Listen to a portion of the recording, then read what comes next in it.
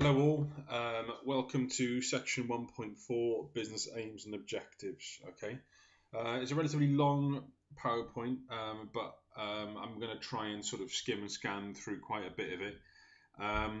Obviously sort of spend a little bit more time going through the individual PowerPoint slides. Okay, they're also within the Unit 1 file section on Teams. You'll find something called Business Unit 1 Notes. Okay, and for this section is from page 45 onwards. So if you're struggling with anything, refer to that, put a message on Teams or email me. I'll write this up later. Okay, but yeah.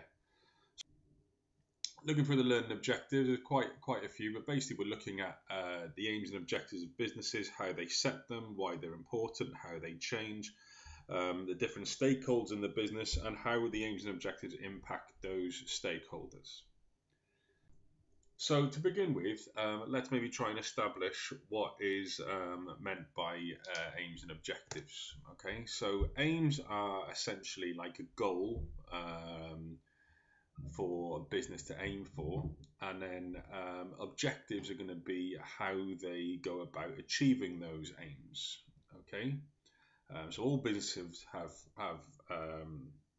aims and objectives, what they're trying to achieve. Okay, same with, like, to see a football teams, a school has aims and objectives, and so on. Now, why do businesses set aims? Okay, so it helps them give them a sense of direction. So, if we use Llanellis High School as an example, they want to try and achieve a certain percentage of A to C at GCSE, and it just gives them a way to sort of think about it. It gives us a way of thinking how we're going to go about achieving that. Okay.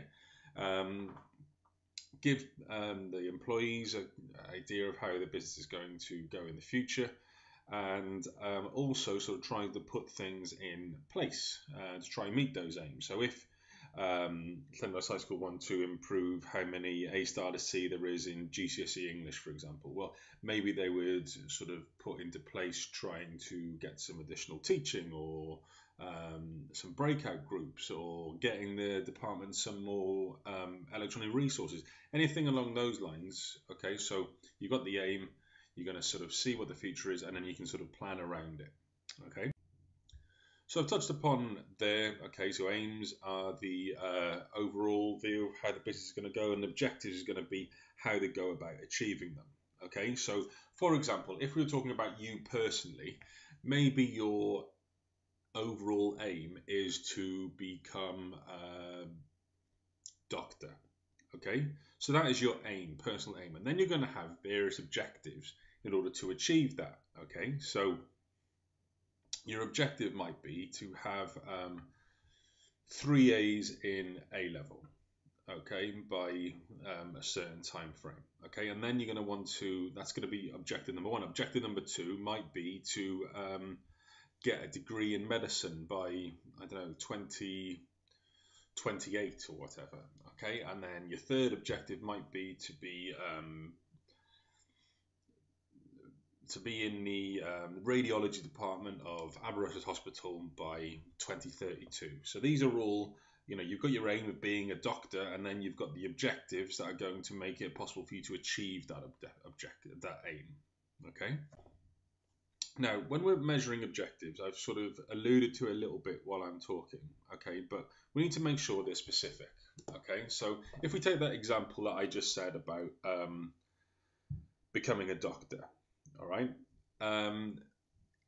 Your objectives need to be SMART. Okay, they need to be specific, measurable, achievable, relevant, and time specific. Okay, so you could say get good A levels.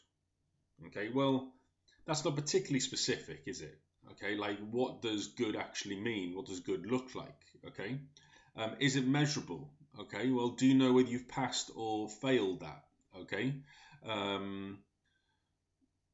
Is it, if you say 3 A's, okay, well, if you've succeeded that, okay, if you get 2 A's and a B, that objective has not been met, okay.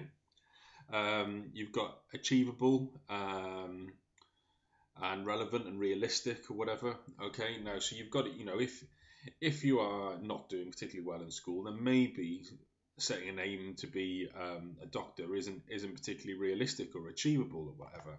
Okay, so setting yourselves goals that you're likely to not achieve. Okay, it's all about setting ones that are achievable. Also, you need to set yourself a time. Okay, because we could all say, right, I want 3 A's in A level. Okay, well, you can do that.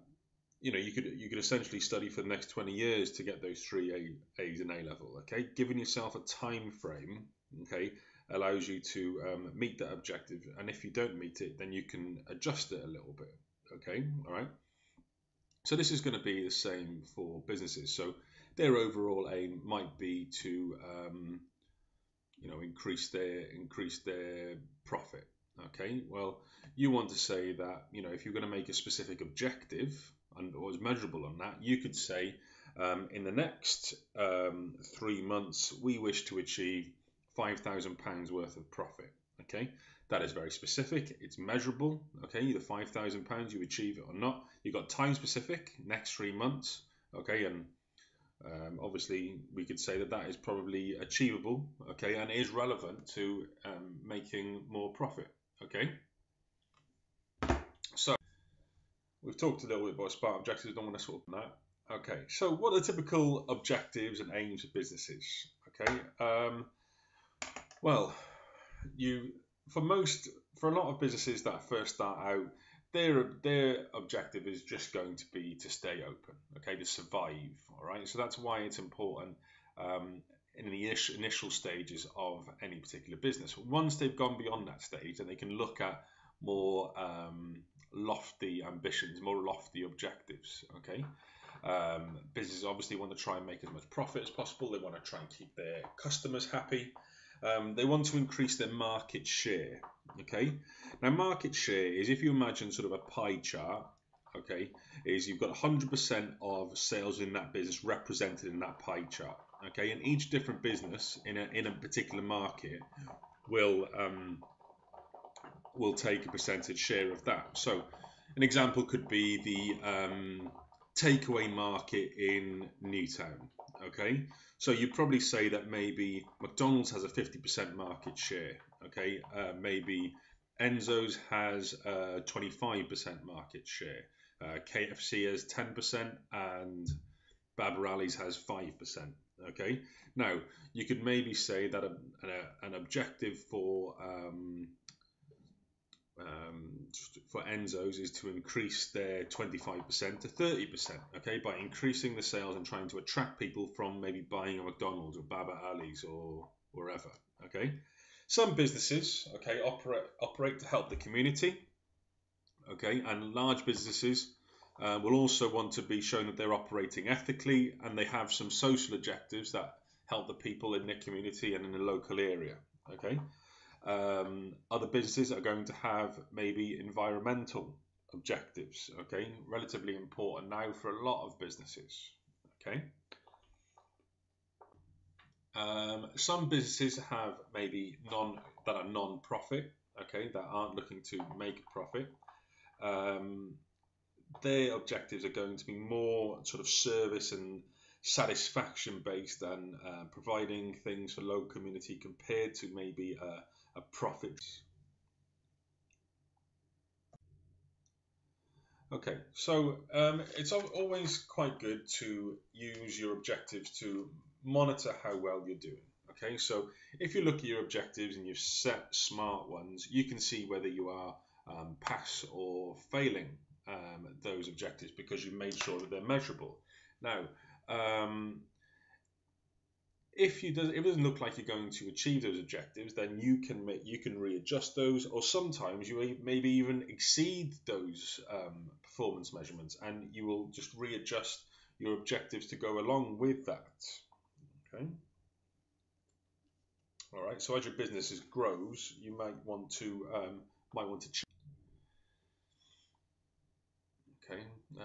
I've sort of touched upon that. Hopefully, you understand. Okay. Some businesses are going to change with various factors, how their aims and objectives change. Okay, so it's like I said, if you look at internal factors, okay, so some business is going to go from just simply surviving, okay, and the business is going to mature and it's going to develop a brand name. It's going to change to growing the business, increasing market share, increasing profit levels, okay. And when a lot of businesses become large, okay, and they're well established and they're pretty much going to turn a profit most years, then they start to develop more sort of a bit more of a social conscience, okay, and they tend to sort of change their objectives to be more social or environmental, okay. You can really think of a lot of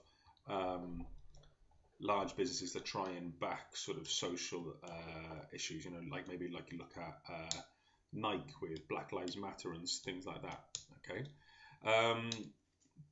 External factors that are outside of the business's control can also impact whether businesses change their aims and objectives, okay. So you know, there's been a lot of treaties and law changes recently. That means businesses have got to become more environmentally friendly and carbon neutral. So that changes the aims and objectives of the business. Okay, a change in the economy. Okay, so how well things are performing. So right now, you see during Corona, aims and objectives for businesses are going to change.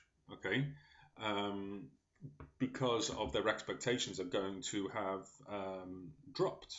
Okay, of what they're going to be able to achieve this year and next year.